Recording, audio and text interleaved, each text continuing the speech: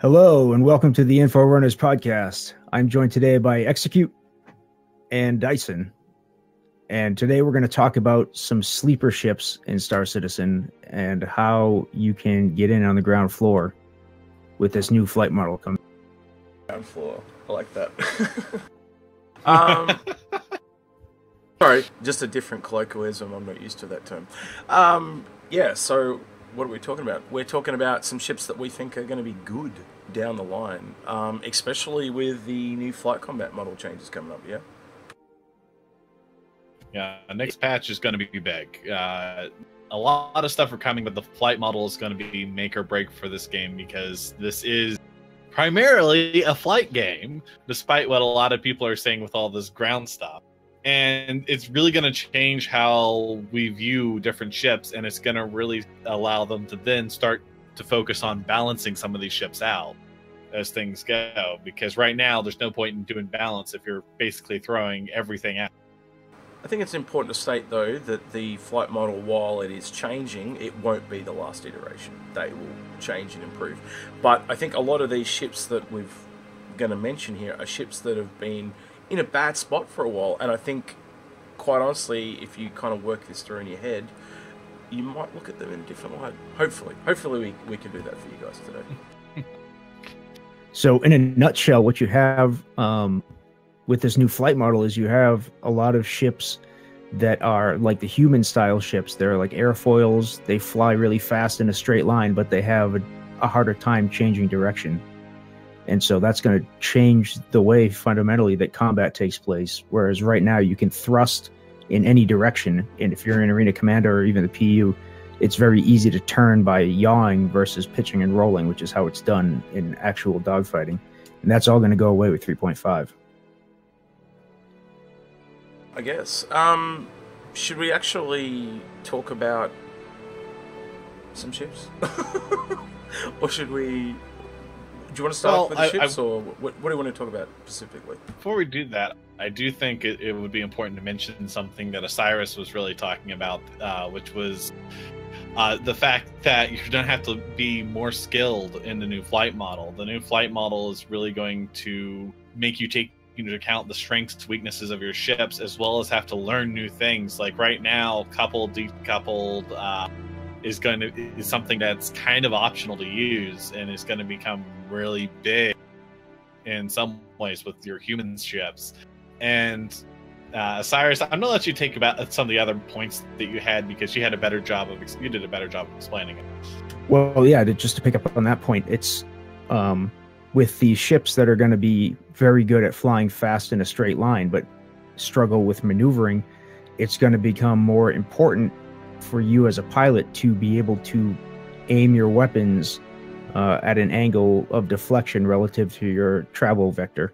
And with gimbals, gimbals are going to become a very important facet of gameplay, whereas right now a lot of people prefer to lock their weapons straight ahead and just turn their ship to face what they're shooting at.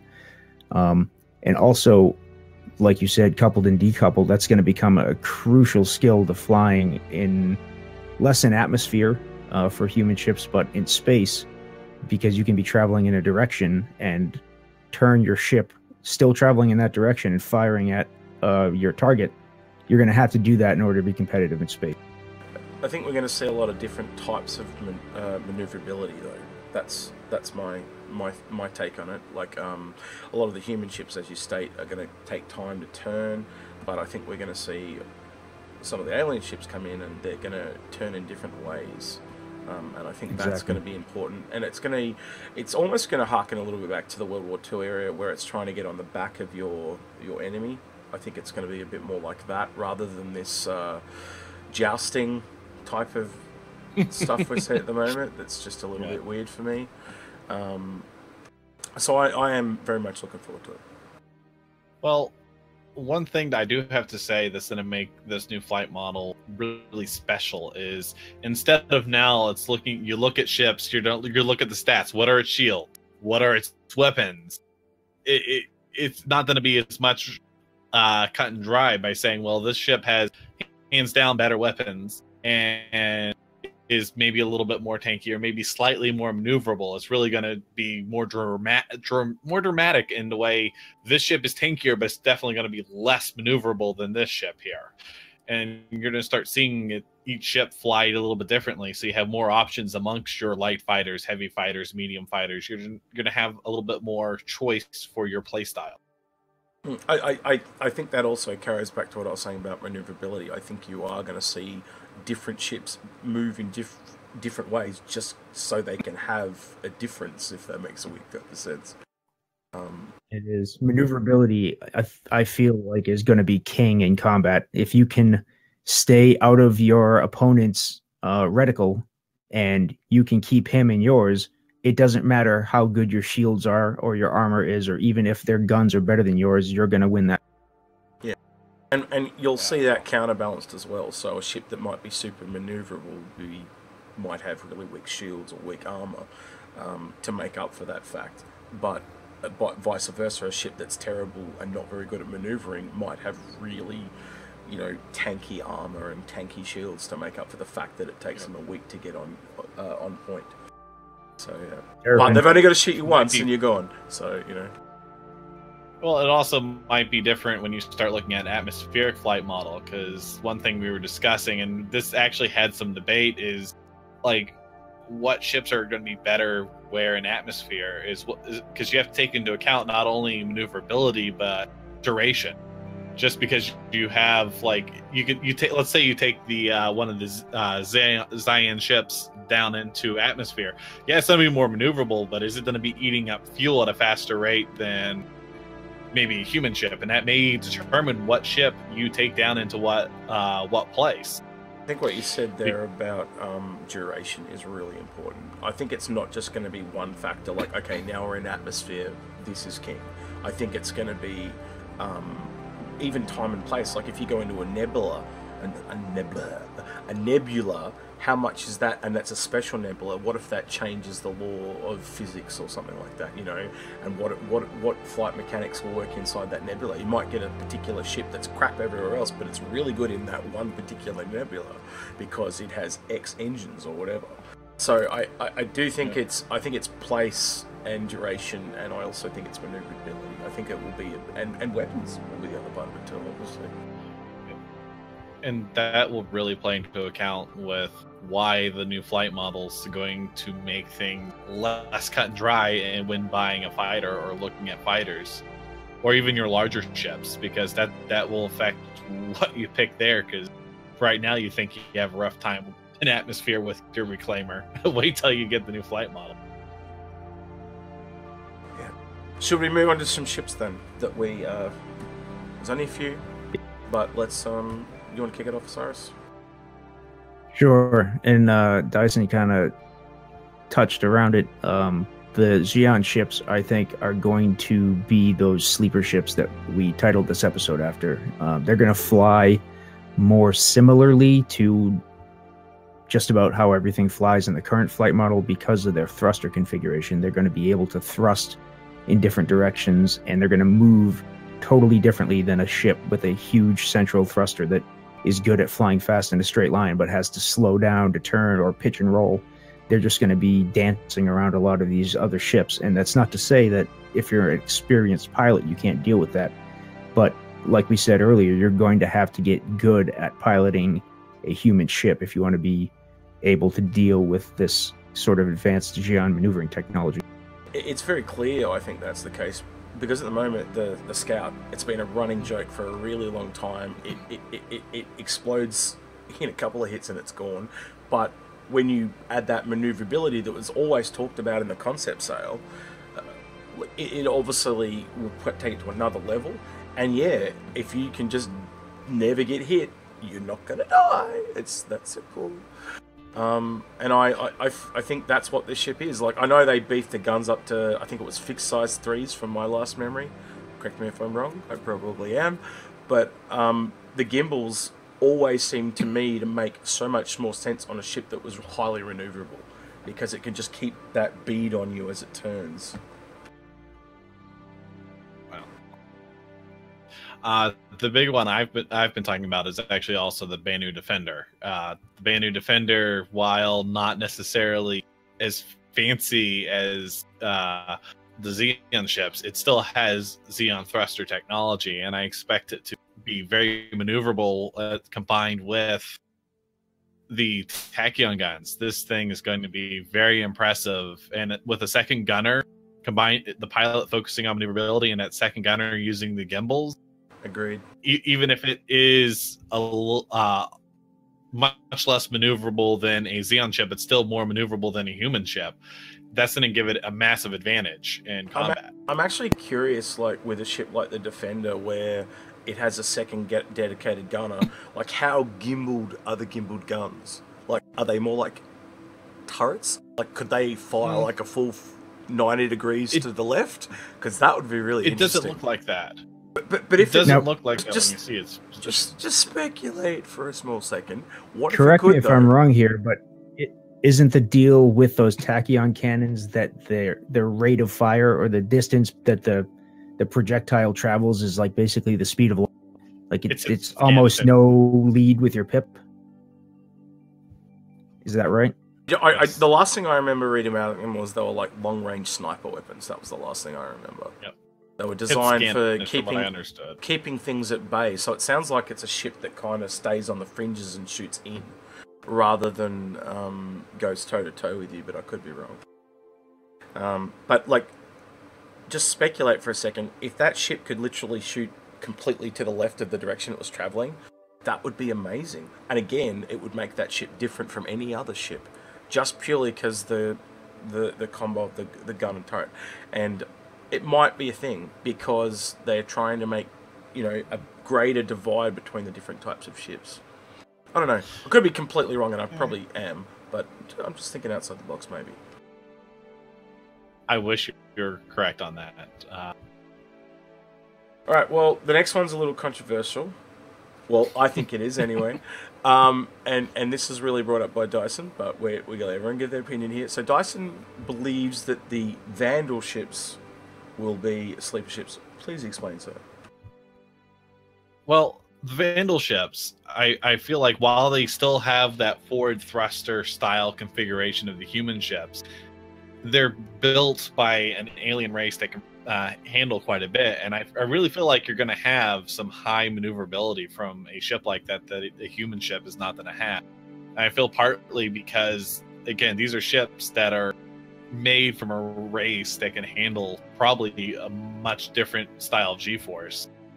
So it might be interesting to see how that handle, but then again, it may not work that way, because if the ship is not specifically built for that, humans aren't built for those G-forces, for those extreme maneuvers. But if you fly it now, they are really maneuverable, and I don't know, they just fly different. They make turns and everything in a much faster rate than your human counterpart. It's possible. Osiris, what do you think? Yeah, I was just going to say, I guess it depends on whether or not CIG ever lets you play as a non-human. But because, I guess your point, Dyson, was that humans physiologically can't withstand the same G-forces that the Vandal can, and so a Vandal is capable of maneuvering that ship more aggressively than a human pilot would. I'm assuming that based on the way, because right now they seem to fly way more maneuverable. Like, if you take the blade out, I really feel like that thing turns on a dime compared to a Gladius. Might be lighter, made of different materials. That could be a factor as well. I don't know why, but when I fly that and then I fly a Gladius, I feel a noticeable difference on it, how it just like flies. And I feel like if that translates into the new flight model, it means either these ships have completely different thrusters, or they're right now flying like they're supposed to if a Vandal was flying. I think that a lot of that is probably going to change with the new flight model, because one of the things you have is the John Pritchett designed flight model. The developers who are programming in values are programming in these insane thrust values for all of the thrusters and engines. And I think that that's going to be the thing principally that's changing with this flight model. I agree with that wholeheartedly. Look, the other thing I want to add is what I said before the show, and I said before the show is that, to me, the Vandal feel like a Banu Drake manufacturer, as in a cheap man's Banu. They just don't feel. They feel like they're cheap, industrial, slapped together. They almost look like the Mad Max of space. They've just chrome war boys ready to go off, and yeah, they just I don't know. There's just something about them that I don't see. I don't scream quality when I see them, but I will say the newer versions are looking a lot more polished, and they're, especially with what we saw with the Blade, they have a bit more quality to them, and I definitely feel that they are coming back up in their quality. Hopefully, when we see the new ships come out, yeah.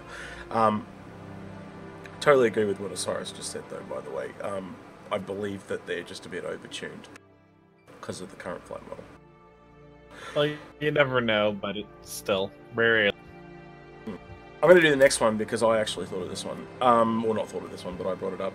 I kind of put it under MISC, but it really kind of falls down to the Reliant, and again, that's because of the engine technology that MISC has to deal with the Zion. And that's that the Reliant, unlike most human crafts that are kind of horizontal and a lot better at being vertical, because it's a blade, does that mean it'll turn a lot faster because it's this giant wing? Don't know if that'll be, but it kind of catches me something between a standard human ship and a Zion ship because of the flexibility. And again, just something that's different to differentiate the flight model. Do you guys think I'm crazy? You probably will. Okay, I am crazy. Well, but with this, I mean, you look at it, you'd think that it would yaw very quickly, whereas human ships, like we said, they get to pitch and roll, or the Xi'an ship just thrust in a different direction. I think that, yeah, that's probably going to be somewhere in between, and it's hard to guess where, but it would probably outmaneuver a Gladius, for example. Might even be able to do both because it rotates. So when it's in its horizontal mode, it's more standardized, and when it goes that way, well, what they call fight mode, but it probably can do both if you twist between. I don't know. I'm hoping it might be a redeeming thing for the Reliant, because let's be honest, it's in a really bad place. Even after the rework, it was abysmal. And I saw a post today by Board Gamer saying, and I totally agree with him, let's hope that the variants are at saving grace, because at the moment it's pretty bad. Well, what I want to say about the Reliant specifically is I feel like it's actually, instead of side to side, it's going to be more up to down. If you look the way the thruster's been, I feel like it's going to have more of an up to down, but I do agree it's going to be better than the human ships just based on the way the engines are, maneuverability wise. Using your own argument against you, but if you put it in atmosphere, the wind, it has to block it because it's a giant fin. So yeah, before the show, he kept bringing up the atmosphere thing like every 5 seconds on every ship. But yeah, I'll use it against you in that route. But yeah, you're right. It could go either way. But it gives me hope, though, with this new flight model that your Reliant Sin, the combat version, is actually going to. Is it the Sin? I think it is. The Tana. Yeah, thank you. And the Sin's the science. But the Tana is actually going to be useful because it needs to be at least viable, in my opinion, instead of one of those throwaway ships that's in the game. You rarely see it. It looks cool, but it's not useful. It's another weird ship too. It's a little bit like the 325A. It doesn't belong to that manufacturer. It's the only kind of real combat ship that they have. So yeah, let's hope it's a bit better than it should be. I think the only other one. Sorry. Star Wars B. Oh yeah, that's what it definitely reminds me of. It's definitely got B-wing vibes. The last ship, I think we did talk about the Zion ships, but I want to split them up and talk about them real quickly. So we've got the Santoki Eye and the Cartel. The Santoki Eye, I think, is gonna be, for the moment anyway, with a new flight model. If it's what we're saying, it'll probably become the cream of the crop at the moment. Unless you're able to get something like a Banu and keep it at distance, or something like the Super Hornet is going to have that armor, so it's going to be more tanky. And I question the new flight model. Here's one that I know I'm going on a tangent here, but what I'm talking about is this meta. Where does the Saber sit here as well? Because of this stealth gameplay, I don't see stealth gameplay as a real thing. Like if I can still physically see you, I can shoot you. Right. With the saber, stealth isn't going to benefit you once you've been sighted by the enemy and you're in a dogfight. It's just a matter of traversing space to and. You get first shot. That's all you get. I will actually disagree for two things. Missiles, for one, because missiles are going to rely on IR and basically your EM and, of course, your profile. Plus, two, is low profile in combat. Unless you're on top of it where it's really wide, it is very thin and narrow. And if it's able to maneuver anywhere, it's a thin and narrow slice to try to hit versus a bigger box, if that makes any sense. So while it's not stealth, it's going to definitely probably help in the missile department when someone's trying to shoot a missile at you and get that. And it's probably going to help when you're trying to actually shoot something that's thin versus something that's a little bit thicker and bold. Yeah, I guess there's some parts we'll have to wait and see. But I'm not sold on stealth yet, but I could be convinced. We'll see. So I want to bring it back to the Santoki and the Katalal now real quick. Do you guys still think that when the new flight model comes in, it'll move towards the Santoki being the... Because at the moment it's a very much a Super Hornet meta, and it's been that way for a really, really long time. Do you guys see it now a shift more towards these alien ships, and specifically the Santoki?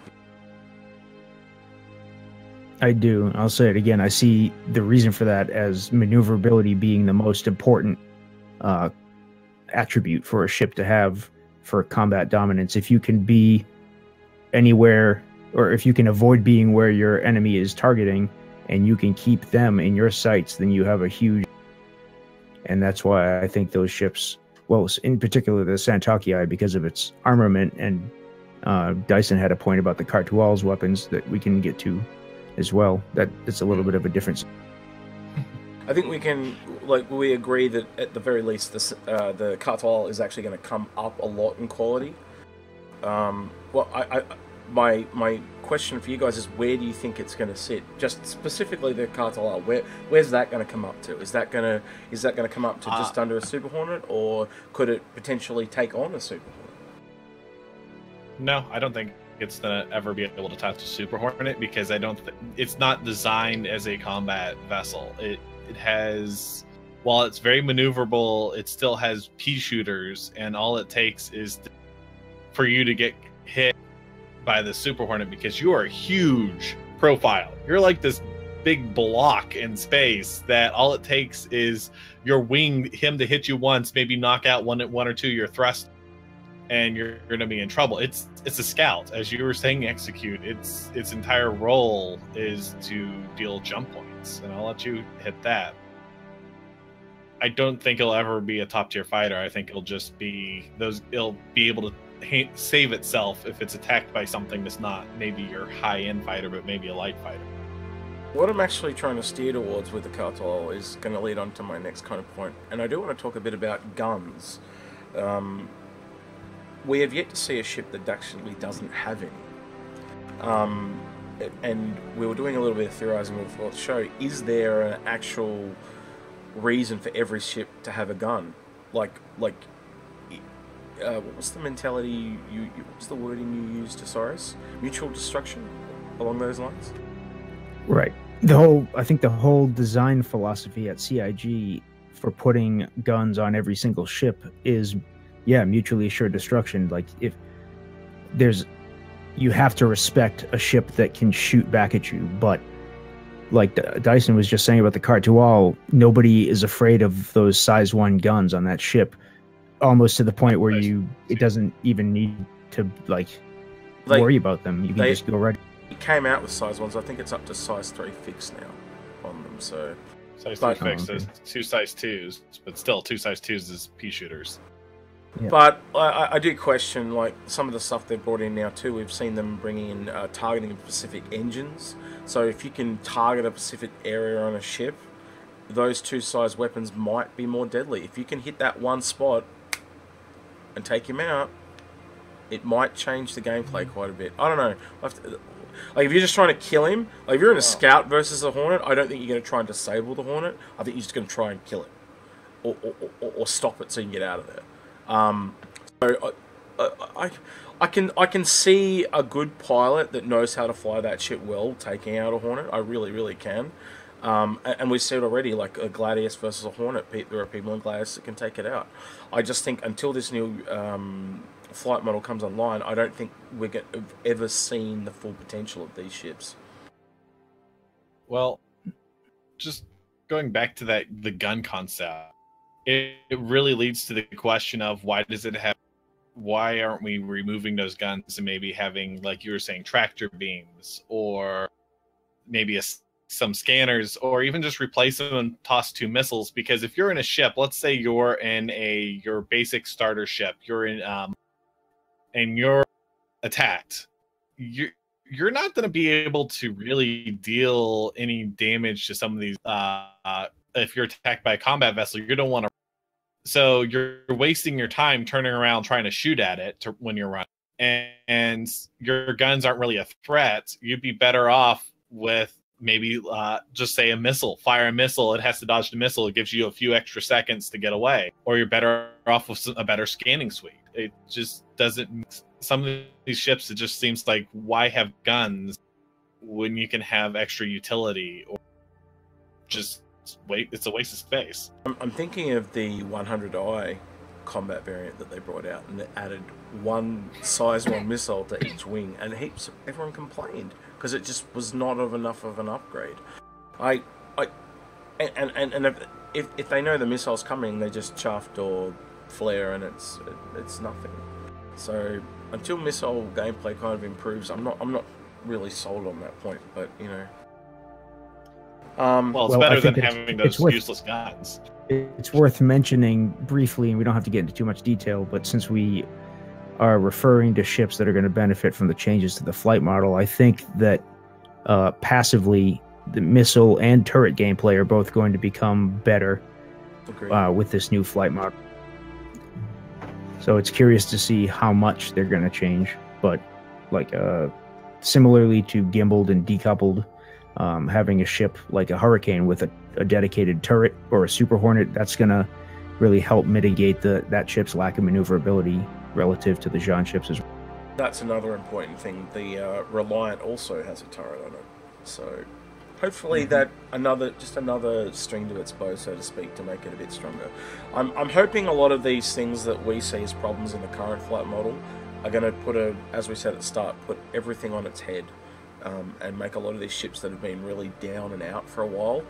And I know some of the ships aren't even in the game yet, but the ones that have been down and out, they come back up to the surface, at least equal. Don't have to come in front of everything else, but just at least equal to everything else would be really nice.